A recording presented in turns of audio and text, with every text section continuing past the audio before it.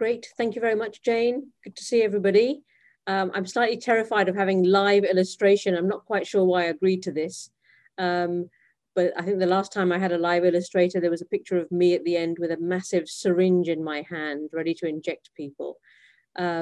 Anyway, so great to have a chance to talk to you today. Sorry that we can't be there live in person, but hopefully you'll find some of the talk interesting. I'm just going to share my screen.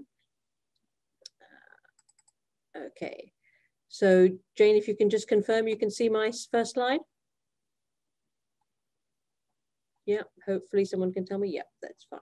Okay, great. So I'm going to tell you all today about skinny jeans. Okay, so before we start, I'd just like to do a little poll. So Jane, if you're ready, we're going to ask everybody what they think about this question. So do skinny people exercise a lot, eat very little, or have very good genes? Time to vote, folks. Wow, interesting. Okay, it's shifting a little bit and we're almost there. A few more people left to vote. I think it looks like a pretty clear conclusion, even with the last two votes still to come in. But it looks like at least 80% of people think that skinny people are skinny because they have good genes. Oh, 100% voted. Excellent. 80% people think people are skinny because they have good genes. Very interesting. So that doesn't add up to 100%, but we've got some people voting for more than one answer. But let's tell you about the biology of thinness. How much is down to genes? How much is down to exercise? How much is down to eating? But great to see what you all think, and let's see what the science tells us. So my name is Sadaf Farooqi. I'm a professor of metabolism and medicine at the Institute of Metabolic Science in Cambridge. And I'm going to share with you some of the work that we've been doing to try to understand about skinny jeans. So why are some people thin? I've just asked you that question, and we'll all have our own take on this, but I'm going to talk to you today about the science, and let's see what the science tells us. Well, of course, it's quite easy to think that, being thin is probably down to choices. Is it the food you choose to eat? Some people make healthy choices. Some people make not so healthy choices. And does that effectively dictate our weight and how much weight people gain and whether some people can stay thin? Then you could say, well, actually, the thin people are somewhat morally superior. They make the right choices, but also they don't eat too much. Whereas people who struggle with their weight eat a lot more. And this is a kind of cartoon, and the typical way often people might depict someone who's struggling with their weight, who has a generous appetite. Or is it, you could say, well, look, a lot of people are thin because they're not lazy. They don't sit on the sofa the whole time. In fact, quite the opposite. They're doing a lot of activity and they're burning calories, and that's why they stay thin. Or could it be actually that there's a lot of genetic evidence for people staying thin because they have certain genes that are keeping them thin? And I'm going to share with you some of the evidence about all of these areas. And at the end of it, we'll see what we think about the contribution of genes to people being thin and how the genes might affect our weight. So why am I interested in this topic? Well, I'm interested because I see a lot of people with problems at the other side of the spectrum, that is people who struggle with their weight. And the challenge is that while a lot of people watch their weight very closely, there are some people who struggle with their weight, and actually we don't really have a great deal of advice on how to guide them other than telling people to go on a strict diet and hoping for the best. So what we're trying to understand as part of our research is, why do some people gain weight more easily than others? How come some people are able to stay thin? And if we can understand those two questions, can we find better ways to prevent and treat obesity?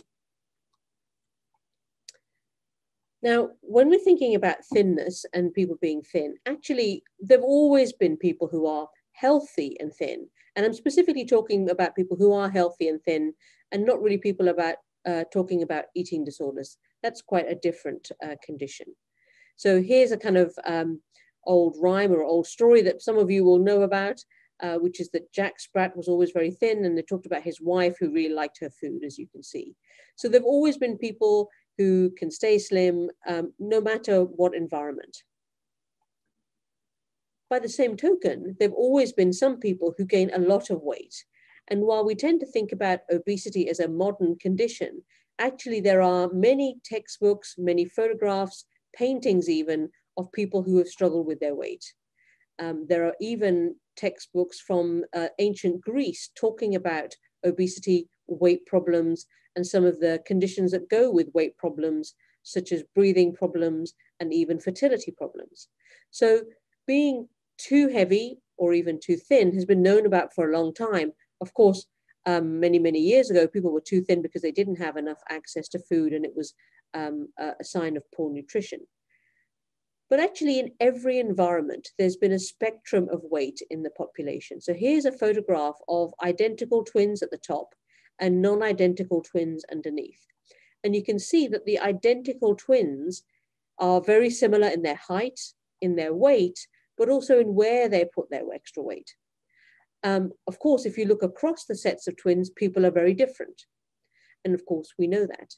Now here you look at non-identical twins who are just like siblings, and you can see there's a lot of variation in their weight, in their height, and also where they might put some extra weight. And these kinds of studies of twins really tell us about what's called heritability. That means how much of a person's weight is down to their genes. Now, this simple cartoon really illustrates how we think about weight. So it's really the balance between your genes and your environment. Now, you could say, well, look, you can control your environment, you can control what you eat and how much exercise you do, and I'll show you some of the detail around that. But essentially, it's the genes that you have and the environment that you're in will influence your weight, how much you eat, how many calories you burn, and ultimately where you lie on the spectrum of weight in the population. Now, of course, we know that people are getting generally heavier, but even in our environment where there's a lot of junk food around and generally we're not so active, there are some people who can stay thin. Now, I just wanted to say a little bit about the environment, because when we talk about eating a bit too much, not exercising very much, it's quite easy to think that people who are really struggling with their weight must be eating loads, and people who are staying quite thin are clearly not eating as much and are clearly exercising more. And it's kind of almost easy to blame heavy people for their obesity or their weight problem and almost congratulate thin people for staying thin. But actually, if we look at the data, this is what we see. So this is the changes in the pattern of obesity in the UK. So the blue is what it used to be about 30 years ago, and the red pattern is what it is more recently, like now. And this is the distribution for what's called BMI, or body mass index. Okay, and what we see is that what's changed from the blue to the red is the average weight, or BMI, has shifted to the right. So your average person now is heavier than they were, say, 30 years ago. It's certainly true if you look at children in school, but also in adults, people are generally a bit heavier. Okay, but also what we see is that the shape of this curve has changed. So there've always been some people who are very heavy and always some people who are very thin. Now what happens is there are still some people who are pretty thin, but there are now more people who are heavy. Okay, so the shape of the curve has also changed. Now you could say, well, how much has it taken to do that? Okay, well, what you'll be surprised with is that if you eat 7 calories a day more than you burn, and you do that consistently over 30 years, that's enough to change a person's weight by about 10 kilos. That's enough to change the BMI on this graph by 3 units. And that's enough to explain the change in the UK population over this time. So it actually only takes a small amount of extra calories, more than you burn, to actually cause the change in the population that we're seeing. Now, 7 calories a day is really not very much, okay? It's pretty much the same as a slice of cucumber, okay? Now, that's quite frightening, really, for those of us who enjoy our food, because it's very easy to eat perhaps 1 slice of cucumber more than you need. And what this tells us, really, is that the body is generally pretty good at maintaining a stable weight. But if we eat a bit more than we burn, then over time, we will gain weight. What's surprising, though, is that how come some people can not do that and they stay thin. So this suggests that there must be a system for controlling our weight, because otherwise we would go up and down all the time. Okay. Now the system is clearly not perfect, because otherwise we would all have a perfect weight. So I'm going to tell you a little bit about that system and how it works. So actually we all have a system for controlling our weight. Even animals have a system. And that's because having enough energy to survive is pretty fundamental. We all need calories, we need energy to survive, we need energy to reproduce, we need to be able to conserve energy when there's not enough food around, which is during hibernation or during the winter. So animals and people have developed a system to regulate our weight, which allows us to store extra energy, particularly if we're starving, to go out and look and hunt for food, to store calories and be ready for periods like hibernation when there's not much food around, and to be able to change our behavior depending on the environment. Now, how do we know that there is such a system? Well, people have done studies. So here's some studies in animals where what you do is you may take a normal weight animal and you don't give it enough food, you limit its food, and then you release that break. Okay, you give it back the food. And what you find is that the animal that's not had enough food will quickly start eating more and restore its weight back to normal. Okay, and if you do it again, the same happens. And in fact, in animals, even if you have an animal that might be a bit heavy, again, if you limit its access to food, its weight will go down. If you release that and you give it more food, the animal will quickly eat more to restore its weight to normal. Okay, so animals have a really fine-tuned system that keeps their weight normal and tells them to go out and hunt or look for food when they have not got enough energy reserves. Now, what's fascinating is that only really in the last 20 years have we realized that people have a system like that. We didn't really know that, but now we know much more about the system. And I'm going to tell you a bit about this system, because it's changes in this system that influence why some people gain weight easily and some people stay thin.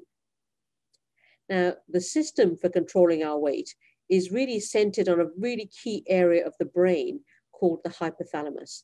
It's a bit like the control center of the brain. Okay.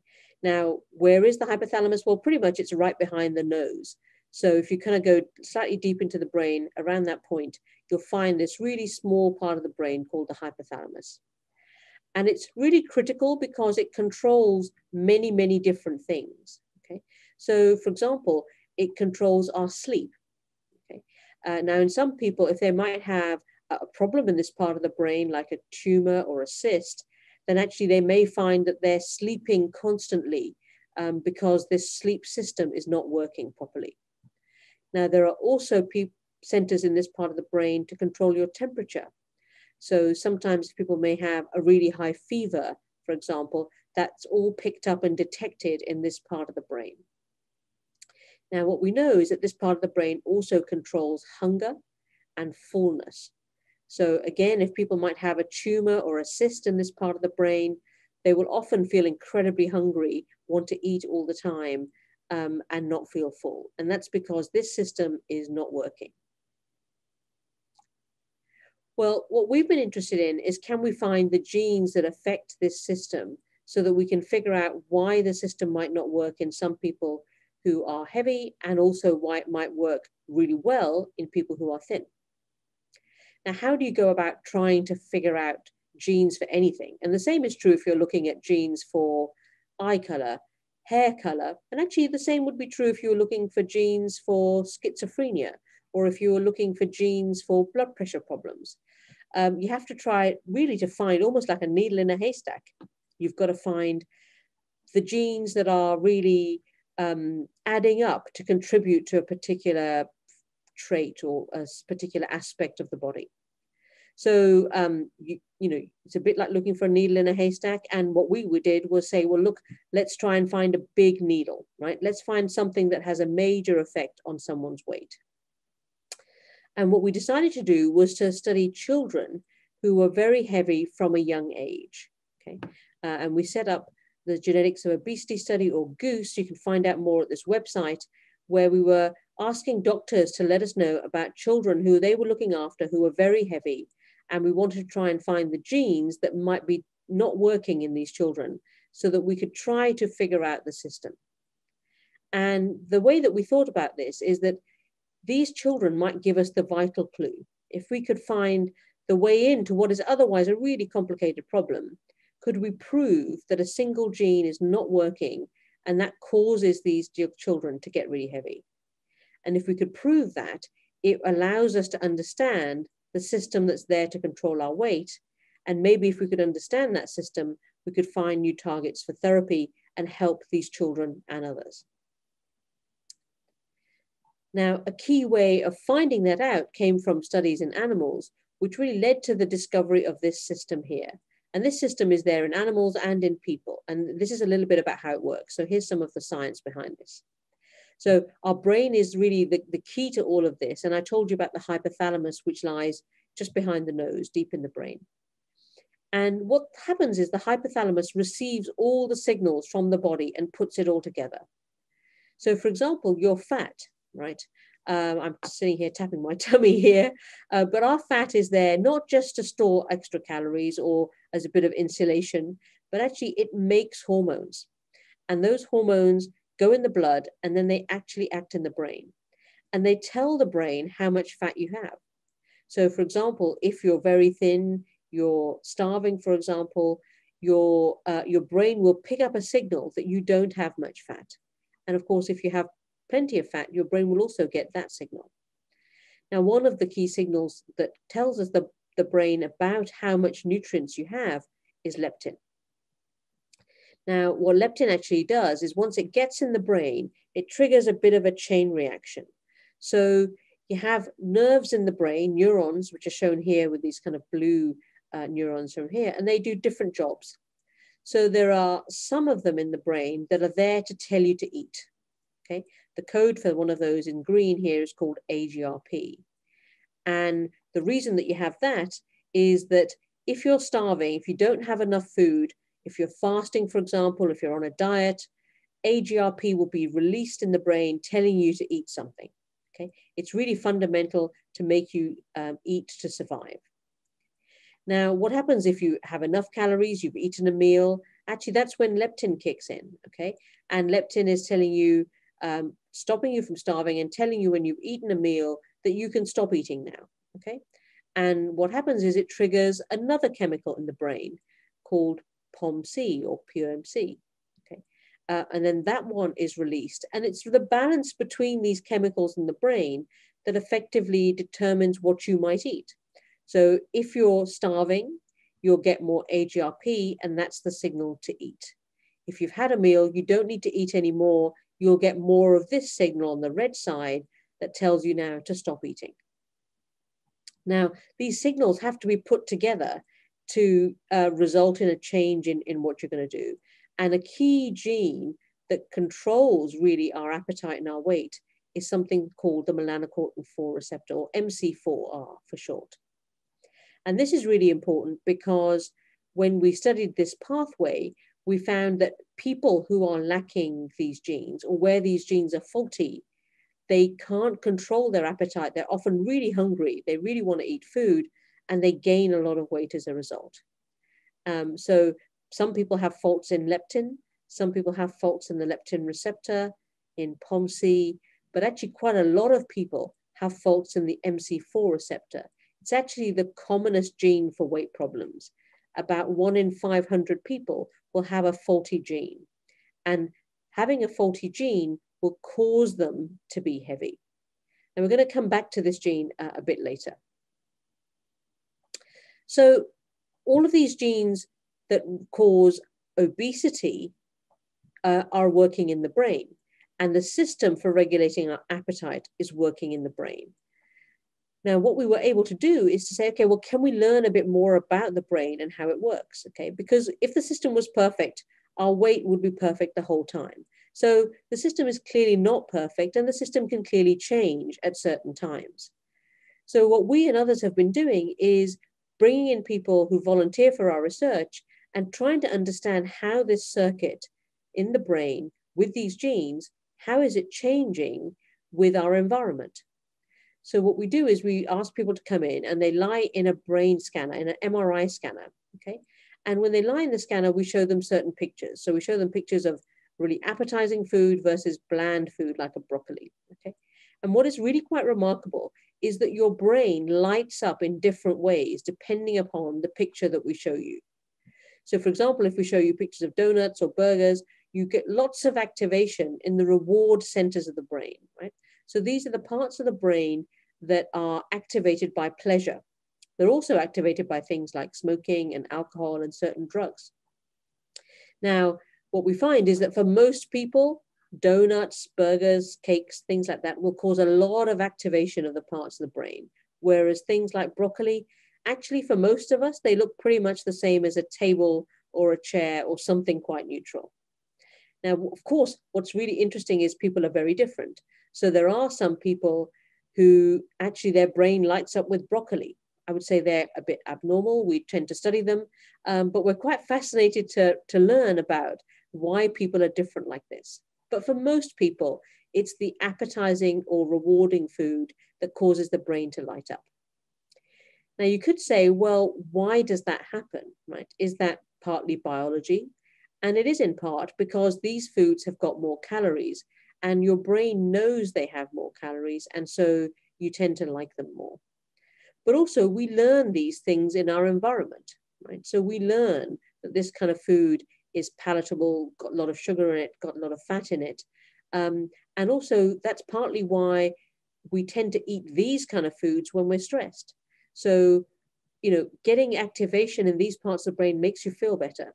So if you are partly hardwired and you partly learn that a donut is going to make you feel better, it's not a surprise that when you're very stressed, you're more likely to reach for the donut than you are for the broccoli. Now, I've got some carrot sticks on this slide, and there's a particular reason that I show these carrot sticks, and that's to remind me about a really interesting study that was done where people tried to figure out whether it's the food or whether it's the association with the food that's actually changing the pattern in the brain and how you feel.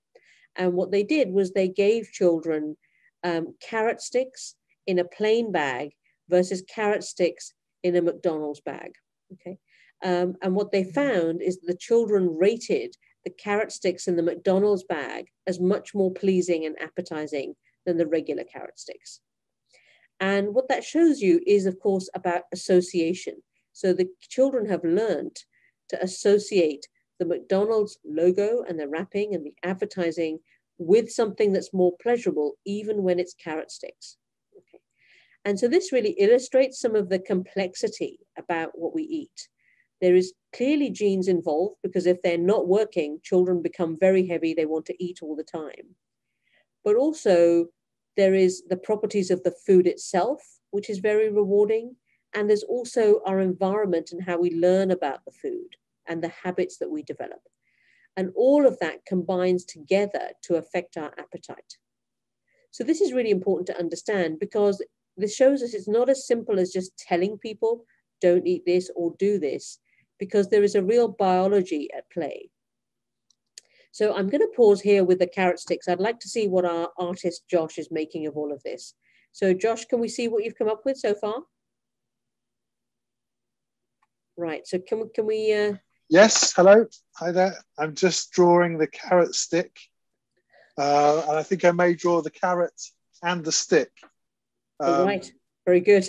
So far, but I have to do that once we begin again. But so far I've got on the left-hand side, obviously the pun around skinny jeans, and the opening question: do skinny people exercise, eat little, or have good genes? Why are some people thin? And then I'm showing the seesaw diagram that you have showed in the middle there. Still got to finish that. And there's somebody eating a cucumber on the heavy side of the seesaw. And then as we go across, we can see that what you were saying about the hypothalamus, right, yeah, is activated in, and there's arrows pointing to the person on the seesaw and the lion who's grabbing a donut as we speak. I don't know if you can see that, that's what's come out so far. And I'm now going to attempt to fill in the gaps and draw the carrot and the stick. Fantastic, fantastic. Okay, thanks for that, Josh. We'll come back to you at the end. Thank you. Okay, great. Okay, so I've been really setting the scene for how we think about weight problems, because it's a good chance to tell you now how we're thinking about thinness and how that can help. So as I've been explaining, we know that whatever our environment, there's a lot of variation in weight. So most people are in the middle. Some people really struggle with their weight, and some people are pretty thin and can stay thin and healthy quite easily. Okay. Now, our environment has a role to play, but what we want to do is to figure out and measure what is the effect of genes. Okay.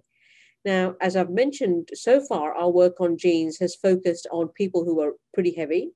And what we found there is several key genes that regulate our appetite, and showed that variants or changes in those genes can cause weight problems in some people. Now, these kind of variants don't affect weight in the whole population, but just in some people who really struggle with their weight. Now, if you look at the more general population, what you find is that using sort of different technologies, that there are hundreds of, in fact, thousands of different genes.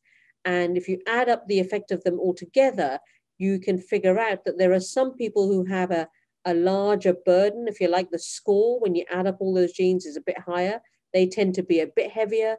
And there are other people who have a lower score. So this would explain why, for example, you might be a bit heavier than your neighbor, or someone in your family has always struggled with their weight. Whatever they do, they lose a bit, they gain it again. Those people probably have a higher score for these common genes.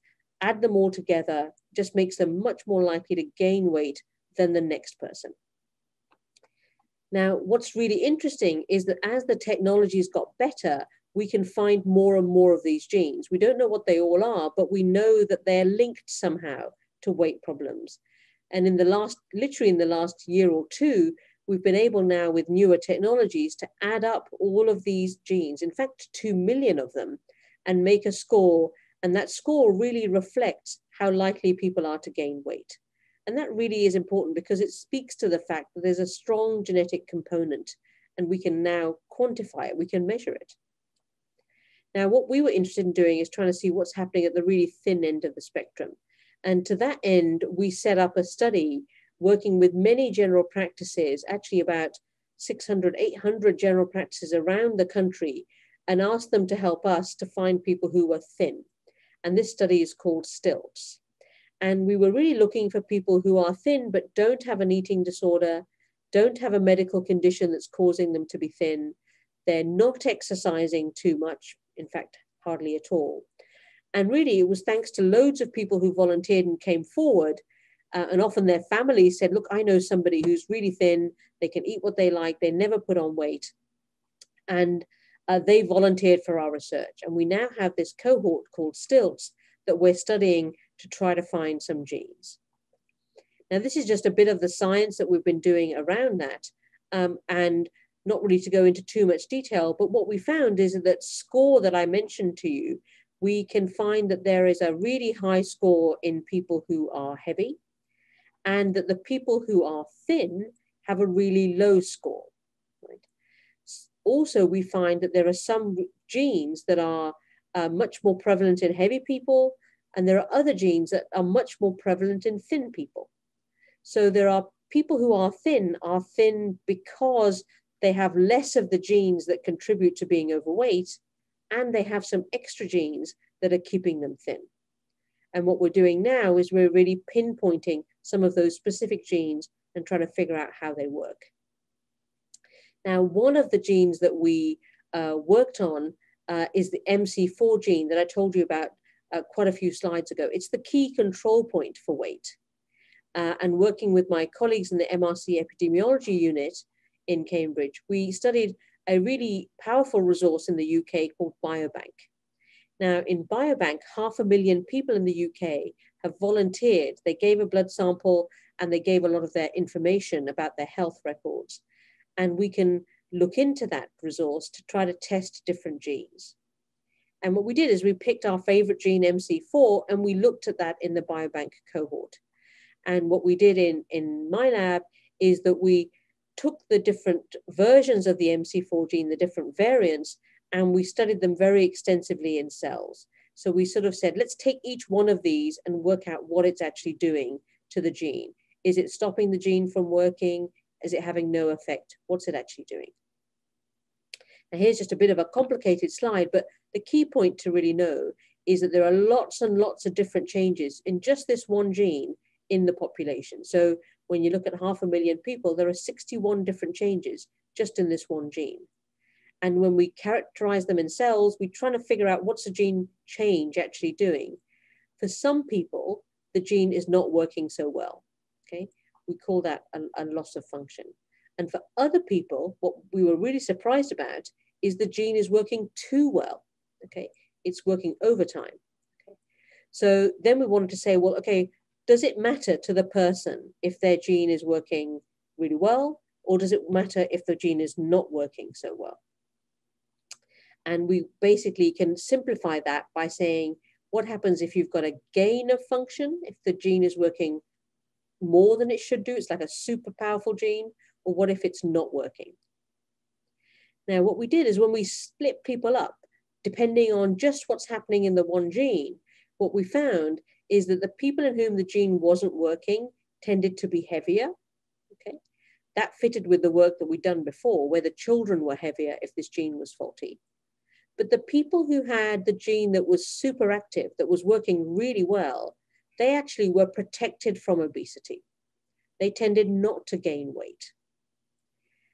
And in fact, when we looked at diabetes, we found that the people who had the gene that tended to be faulty tended to gain weight and tended to be more likely to have diabetes, whereas people who had the super protective variant in the gene were much more likely to be protected from diabetes as well. So this was really powerful because it's one gene, and the changes that you have in that gene can influence whether you're more likely to be heavy or whether you're protected from being heavy. Then we went on a bit further to figure out what is it about this gene that's causing this switch.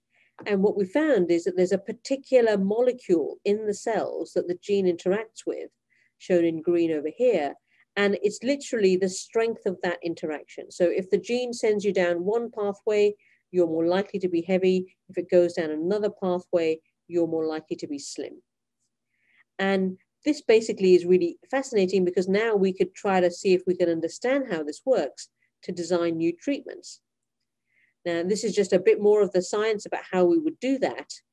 When you have a gene like a receptor, which is what this is, it's sitting on the surface of a cell in the brain. Normally, you have these receptors, and after about 10 minutes, they switch off because, you know, it's done its job. And what happens is in the thin people, they have a really subtle change in the gene, which keeps it there, okay? It doesn't switch off. Now, the gene, the MC4 gene, its normal job is to tell you to stop eating. So if it doesn't switch off, you effectively keep getting the signal that's telling you, I don't need to eat. And so you're not going to be that interested in food. You won't eat and you're unlikely to overeat. And so that's why you're staying thin and you're protected from obesity. And so here's one really clear example, and one of the first really clear examples of a specific gene which is different in different people, and that difference explains why some people are more likely to be heavy and some people are more likely to be thin. So really just want to wrap up and leave plenty of time for questions. So we've shown with our research that genes can influence our weight, and that when they're not working, they can cause severe obesity in some people, and they may even be protecting some people from developing obesity and keeping them thin. Now, we're concerned about helping people who struggle with their weight, and the good thing is that now knowing about these genes has led to testing becoming official practice and guidance for doctors to test people, particularly when they gain a lot of weight from a young age, like those children that I showed you. And this is important because society's attitude to obesity can be very negative. Often people who struggle with their weight and go on a lot of diets are made to feel guilty for causing their weight problem. And I showed these headlines here because this was a little child that I looked after who had a faulty gene causing her weight problem. But sadly, she died at a very young age. And the headlines were really horrendous about this child. And her family were effectively had to move house because of the stigma associated with this condition. And I think one of the key aims of our research is to use our science to shed light on weight problems and bring more understanding to the difficulties that many people face. And what we're hoping is that with research, we can understand more about these genes and how they work. Here's one of the young children that I look after who's been doing some fundraising for our research. And it's very exciting to work with the children and their families to see how we can take this forward. And it's very exciting for us now because we have some treatments that we're now giving to children and adults with weight problems down to faulty genes. And when we do those trials, we do them in this really exciting facility that we have on the Addenbrooke's campus. This is the Translational Research Facility. It's a world-class facilities for clinical research. They look quite nice, as you can see. We have lots of really nice kit, which we can use to try to study people, and a wonderful team of staff who actually help us to do this research. And the kind of things that we're doing now are studying people who are overweight and trying out new treatments, but we're also bringing in thin people, okay? So because of all those people who volunteered for our research, what we're doing is trying to figure out exactly how come they stay thin.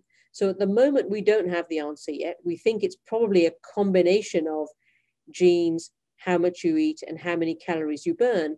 But just to give you a little tantalizing clue, we brought somebody in just before COVID. He was a young man who was 27 years old. He weighed 42 kilos. And he was really unhappy because he could not gain weight, whatever he does, right? And a little part of me was thinking, well, surely if you just ate properly and I could get you to gain a bit of weight. But he was up for doing some research, and so we tried that. And so we kept him in this unit for about 10 days, okay? And we asked him to deliberately overeat. We gave him twice as many calories as he needs, okay? And I'll ask you in a minute what you think happens, but I'll tell you at the very end. I'll get you to vote and tell me what you think happens. But that's the kind of study that we're doing now to try to figure out exactly how the body of some people can allow them to stay thin. Okay, so I'm just going to finish by with the work that I've said. It's all about the genes. It's all about the brain, but our genes and our environment work together. And ultimately, yes, we have got to eat less, exercise more, but if we can find the thinness genes, that would be really powerful. Okay, thank you very much, folks, and I'm happy to take any questions.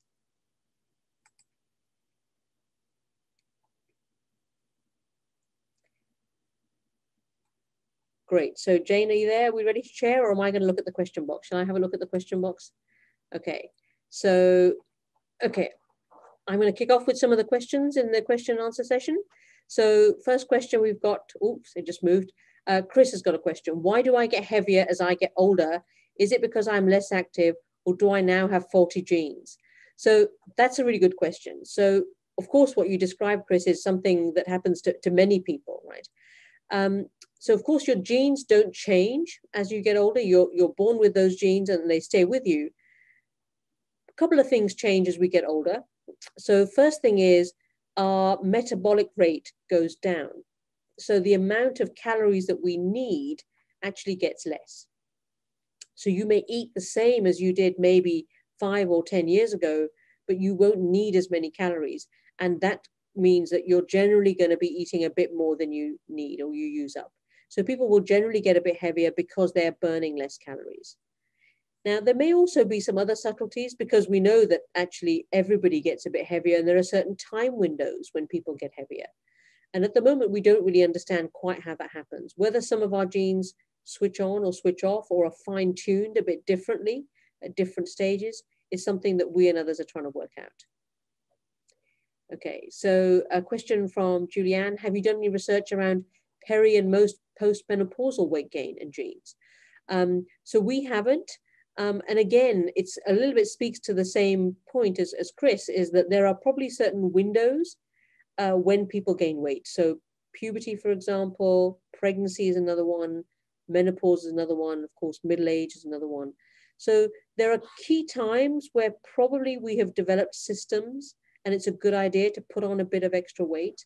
We know that around the menopause, changes in estrogen clearly affect our fat. So estrogen as a hormone does affect where your fat goes and how your fat behaves. So that's probably one of the key things at that point. So a question from Jay, are some races more likely to be one end of the other of the BMI spectrum? So there's a lot of interest in this question. So, you know, some people from certain ethnic groups are much more likely to gain weight. People have done a lot of work, for example, in people from the Pacific Islands, Samoans, Tongans, who tend to be much more likely to gain weight. People in the Middle East, for example, have gained weight in a short period of time. There are other people who tend to remain slim, for example, people of Japanese origin. So people are looking at that now and trying to understand those genes. At the moment, there isn't really a clear signature for genes that are keeping different populations at different ends of the spectrum, but there's a lot of interest in that. Okay, how does this work interact with the gut microbiome? Studies maybe in mice have found that implants, yeah, okay. So there's a lot of interest in the microbiome. So that's the bugs in the gut and whether those bugs may influence how much weight you gain and whether you lose weight with a certain diet. So I guess I would summarize it by saying it's a hot area of interest. A lot of people are doing research. There's quite a bit of work in mice, but whether that's relevant to people, I think the jury is still out on that. It is clear that the diet that you take does influence the bugs in the gut. So you can change the bugs in the gut quite swiftly by changing your diet. The same is true, of course, if you take antibiotics. And whether the change in the bugs in the gut influences your health and your risk of disease is the bit that we don't yet understand. Okay, so with genetic engineering a prospect, do you think genes for being heavy or skinny could be a modification? So, and the question says medical or aesthetic modification. Well, of course, medical would be potentially the case. So, you know, you can't change your genes, but gene therapy is something that has been thought about for a long time. And now the technology is getting better. So actually there is the prospect that for people with a very specific faulty gene, that potentially you could correct that with gene therapy. And that is something that groups around the world are working on. And there actually are groups also working on whether that could be useful for other conditions. Okay, so a question from Nyla, I think, can eating disorders be influenced by these genes or even damage them? So that's a really good question. So people have looked at eating disorders and specifically at anorexia nervosa. And for example, there isn't really any, anorexia nervosa is heritable. So it runs in families, which suggests that genes do play a role. At the moment, none have been convincingly found. And there are some clues about genes for anorexia. They don't seem to overlap with the genes for thinness. So suggests that they're probably quite different. So there's still an awful lot more work to be done in that area. Okay, so can genes change over time? We see people who had normal weight 20 years ago, they're getting fatter because of changing their lifestyle. So that's exactly right. And that's a little bit the picture at the very beginning with the seesaw. So our genes haven't changed over time, but it's our environment that's changed, but our environment interacts with our genes. So a really good way of describing this was a study that was done in Canada many years ago, where they took identical twins and they basically persuaded people to live in a research unit for a year. And those identical twins, they lived in the unit and they were all deliberately given 10% more calories than they need. Everybody gained weight, but the amount of weight they gained was really different for everybody, but was very similar for two people in a twin pair. And what that shows us is that, yes, of course, our environment, what we eat and what we exercise is important, but how you respond to that will be influenced by your genes. So that's really the way to think about it. Okay, let's see. Would you remind Sadaf to look at the illustration? Okay, so should we just pause a little bit and look at the illustration? Josh, are you there? Yes, hello, I'm here. Okay, tell us what you've been drawing since. Well, I'm still beavering away. I actually forgot all about the carrot sticks, which isn't the first time, I must admit, that that's happened. Um, and I was getting rather involved in trying to draw the MPC4R Oh, gene right. and the molecule that's that Okay. magic molecule that's making all the difference. It So is. if you can see on the far right hand side of the drawing, I've tried to emulate the diagram you showed me, showed all of us, of the leptin being introduced to the hypothalamus. Yes. And we can see in the bottom right hand corner, there's somebody dreaming of donuts and broccoli, but the gene, the MPC4R gene, is Yep. telling us that the MPC4R tells me when to stop. Yep. Great. Fantastic. Fantastic. So you're bringing together all of these concepts, everything from zebras to MC4R to broccoli and donuts. That's fantastic because Yes, it's a pretty complicated system. And but it makes sense that for something like eating, which is really fundamental to survival, you need a complicated system to make sure that we can eat and we can survive. yeah, no, it is. There's quite a lot to take in there. It's quite a soup of ideas, and quite honestly, it's making me hungry. It is. Well, see, that's absolutely true. And that's often the response to my talks. And there's a reason for that, right? So we're talking about food, okay? And we associate that with hunger. Okay. And so what happens is when you're very, very hungry, so for example, if someone goes on a diet or if somebody is fasting, they will pretty much have food on the brain. They'll be thinking about food the whole time. And pretty much I've triggered that by giving this talk. So let's look at some of the other questions. So is there any theoretical basis for BMI? Why weight divided by height squared? So yeah, I mean, obviously, ideally, we'd like to be able to measure how much fat people have. But doing that involves a scan, and that's not something you can do in loads and loads of people. You can do it in research. And so BMI has been derived as a kind of reasonable proxy. So it's weight over height squared. And the reason why it's got height in it is that if you just did weight, you can't really adjust for the really big rugby player or for someone whose build is a bit different. Whereas height will allow you a bit of an adjustment for that. It's still not as good as measuring fat, but it's reasonable. And it correlates with health outcomes. So generally speaking, in a population, the BMI will predict people's chances of getting diabetes or heart problems. Okay. Can vegan diet change genetic obesity? Probably not. Your genes are your genes. What we do find is that, in the very strong genes and ones at the beginning, I told you about those children, pretty much whatever they eat, they will gain weight. And people have brought the children into hospital and tried to control things and see, obviously, the more calories you eat, the more weight you will gain. But it's such a strong influence that it's pretty much irrespective of the diet. How does your research inform weight loss in the general population for people not under your care? So that's a really important question. I think what our research shows is a few different things, and the same is true of the research of many colleagues, is I hope the most important thing to come from our research is a more sympathetic understanding to people who struggle with their weight, to realize that a lot of people struggle with their weight and they are contending with the fact that our biology, our genes are set up to try to stop us starving. And they're now trying to cope with an environment where there's a lot of food around and we don't need to do so much. So I hope one of the things we could do is be a little bit more sympathetic and understanding to people who struggle, that I think there are two ends of the spectrum. So if we can find ways to reduce what we eat and our choices and our activity, it can help people in general. But at the same time, we need to find ways to look after people and treat people who really struggle with their weight. And that's a medical kind of condition. Okay, so I think that's most of the questions I can see on my screen. Are there moving, any others moving up or down? Anything we can do to wake up lazy genes? Wow, so that's a good question. I think that's something that we need to figure out. So we can't, in theory, in people where the gene is really not working, something like gene therapy could fix that if someone was really struggling.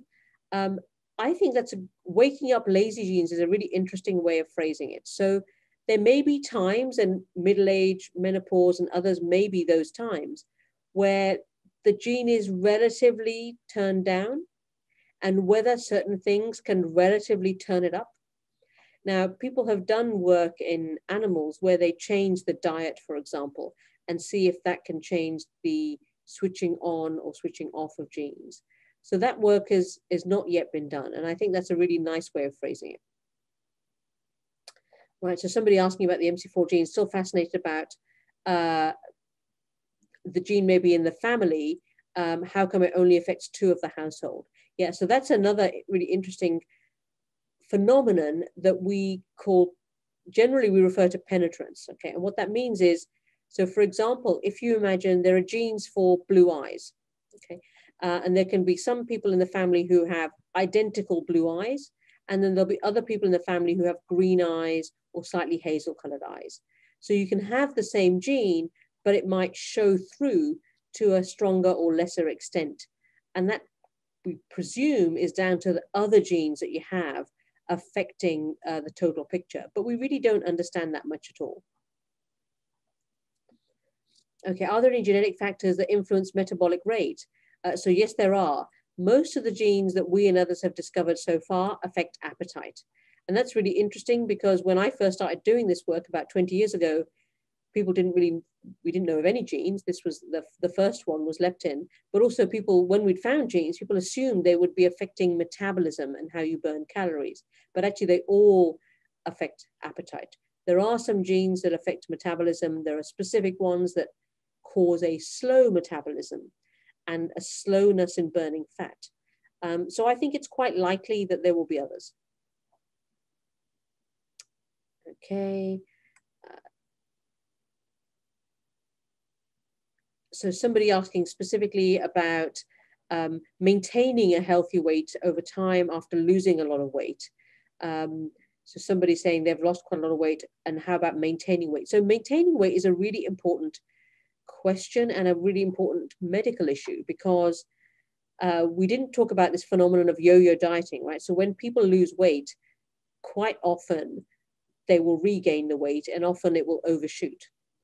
Now, many doctors tend to sort of wag the finger and blame people for saying, look, you weren't really sticking to the diet very well. Look what you've done. You've gone and regained that weight.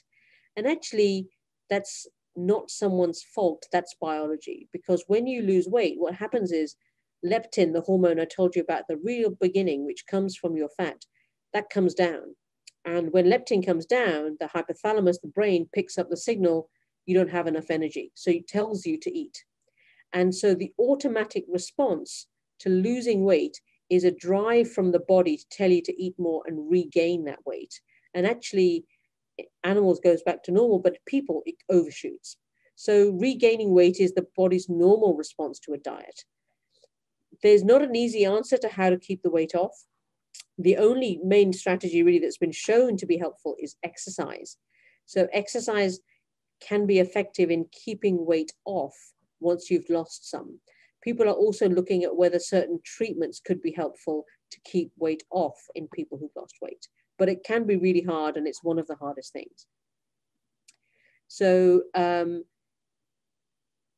gosh, many questions coming here. Can your GP order a test to see if you have faulty genes? So the test for genes is now available in the NHS. Usually it has to come from a consultant, and usually it's for people who've gained a lot of weight since they've been a young age. But the tests are now available and approved in the NHS. I hope in time there'll be a wider availability of testing for genes so that people can have more information about weight problems. Are there any studies being done that overweight people could participate in? So yes, there are. So if you look at the Institute website, but also my website that I put at the beginning, we have an email address for people to volunteer. If you aren't sure about the addresses, if you put in my name, you could probably find our website quite easily. If you're thin and your MC4 tells you not to eat anymore, but you continue, but keep your overall weight as thin. So yeah, that's an interesting question. I suspect if you've got one of those changes in the MC4 gene that is protective and keeping you thin, you might eat a bit more on certain days, but it'll even out over time. and you will probably then end up not really gaining the weight because you'll just basically compensate for the fact you ate a bit more on certain days. Are there any ways to treat MC4 mutations? Yes, there are now.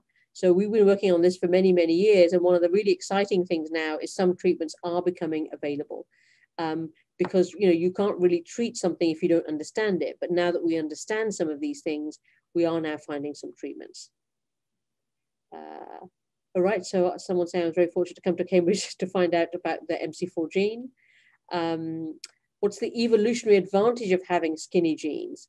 So that's a good question. So of course you can think about the evolutionary advantage of having obesity genes, because those would be genes that tell you to go and look for food and also allow you to store extra energy as fat, and therefore you would survive a bit more. Now you could say, why would you have skinny genes? Because obviously you probably wouldn't survive so much. So we think the skinny genes would probably be handy, not to keep you really skinny, but skinny and healthy is probably quite useful, because you could like outrun a saber-toothed tiger or something like that. So it's probably an effective way of avoiding predators. That's probably why we have the skinny genes. Right, so another question. Have you explored a weight-neutral approach to being curious about these genes? Do people in larger bodies really have faulty genes, or just different genes?